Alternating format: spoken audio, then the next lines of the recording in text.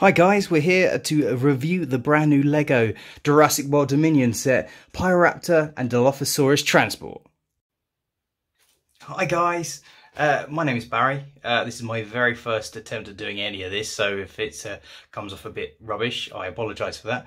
I just follow a lot of people that like reviewing Lego.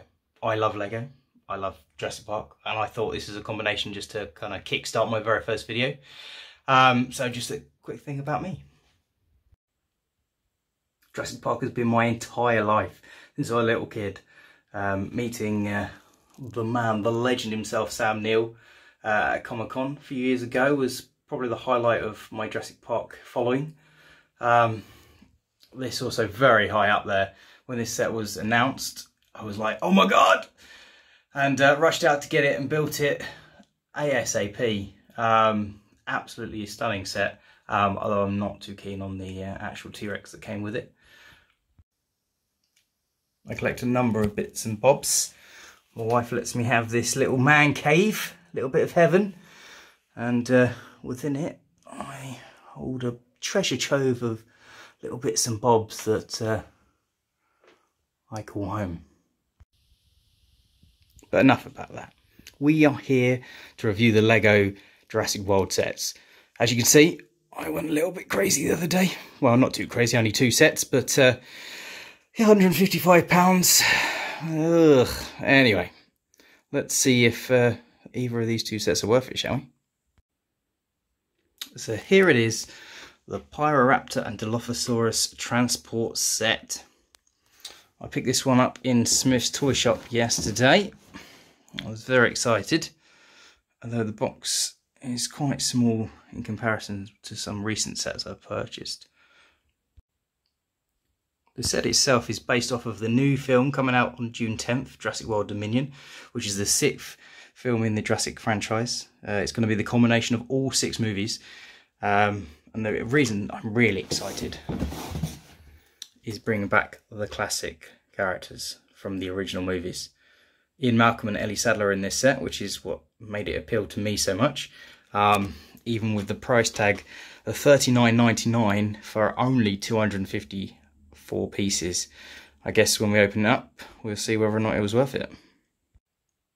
The box itself has got quite a cool design. The amber kind of resonating around the outside is pretty cool. It's even got the sizes of the dinosaurs on there. I mean, size-wise though, it doesn't seem that much bigger than my hand, and for £40, ugh. And I think probably my biggest annoyance, as it is for a lot of Lego owners, oh, it's the cardboard, stick your finger in. No way of really salvaging that one. Oh. Yep. Right, let's empty it out, see what we have. Okie dokie, we have the book, standard obviously. We've got some numbered bags, that's nice. We've got a 3, a 1, quite clearly a 2. Okay, doesn't seem like a huge amount of pieces. Oh, and the dinosaurs are already in separate bags. Oh, they don't appear to have jaws. Okay, so it's solid except for the jawline. Okay. And 1 set of stickers as well. Quick look in the back of the book, just showing off a bunch of the other sets available in the range. And here are all the dinosaurs. The Giganotosaurus in the most expensive set, a Tyrannosaurus Rex there, 2 variants of colours there. And the book itself just explaining stages 1, 2 and 3. Not really a lot to this set with only 254 pieces. So here are the 2 dinosaurs from the set. We have the Pyroraptor here. I'm loving the vibrancy of the colours. From the trailers, it's full of feathers. They've introduced dinosaurs into this new movie with feathers. They haven't done that for any of the franchise thus far. I'm really digging it at the moment. And if you look at it, and the feathers, the blue feathers just coming off the arm and on the tail, really give it some style.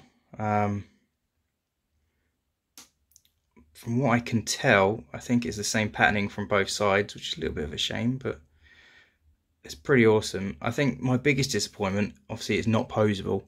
2 studs at the bottom for it to stand, and 1 stud at the top if you wish to, I know, have someone ride it. I'm guessing that's not going to be movie accurate though. The other dinosaur is the Dilophosaurus. We haven't actually seen him in any Jurassic Park movie properly since the first one, although it did appear as a hologram in Jurassic World. The frill's pretty cool, not as colourful as obviously in the movie, but it's nice that the teeth themselves are actually given a separate colour, something lacking on the Pyroraptor. The fact it's just all orange is a bit weird. The dinosaur does have a snap to its mouth, so it can be open or shut, but you just kind of got to open it like that. It's okay, it's what you should imagine when it's spitting out its venom, so you'd probably want the mouth open on this one. So other than the dinosaurs, this is the reason that people are buying the set, the figures. So it comes with 3 in this set, 1 exclusive to the set, which is going to be the major draw for it. So here we have a generic guard, no name, just a guard that's included in most of these Jurassic Park sets. Discardable person on the back has the Jurassic World emblem on there, no printing on the legs or anything. Then we have Ian Malcolm, chest hair and all. They've got grey hair this time, looking stunning. And Ellie Sattler as well. Again, brilliant on the torso, although the legs have nothing on them, unfortunately. As you can see from the back, all 3 have alternative faces, which is nice to be included. The guard looking angry. I'm guessing at Ian Malcolm and Ellie Sattler probably stealing the dinosaurs or making them escape, I assume. And both Ian Malcolm and Ellie Sattler looking terrified, which is pretty useful for a dinosaur figure. So right here we have Ian Malcolm and Ian Malcolm. So here is the old Ian Malcolm on the left. This one is from the T-Rex Rampage set. This was the one that came with the massive gates and the big Tyrannosaurus Rex. Very different from the newer updated Ian Malcolm. From the hairstyle to begin with, Ian Malcolm of new has got the much older grey hairstyle, which I quite like. He's also had his leg fixed. As you can see, the one on the left had the far superior leg printing with his damaged leg there. But he has learnt 30 years on to button his shirt up, bless him, if not the whole way. Unfortunately, it's still not transparent enough. Unfortunately, printing on black means it's a little bit darker than you'd like it. But yes, it's a nice upgrade with that one. So here we have the 2 Ellie Sattlers. The one on the left is from the T-Rex Rampage set. And on the right is the brand new one from this set that we're currently reviewing. The hairstyle's very different.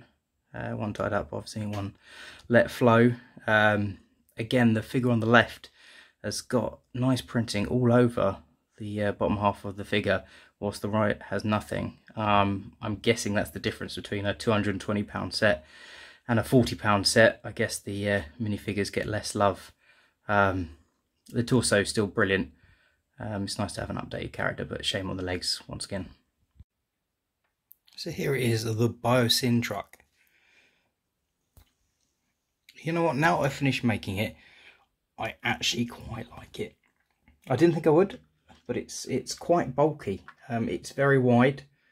As you can see, it's 8 stud wide car, but with the tyres as well, making it a really quite a sizable truck.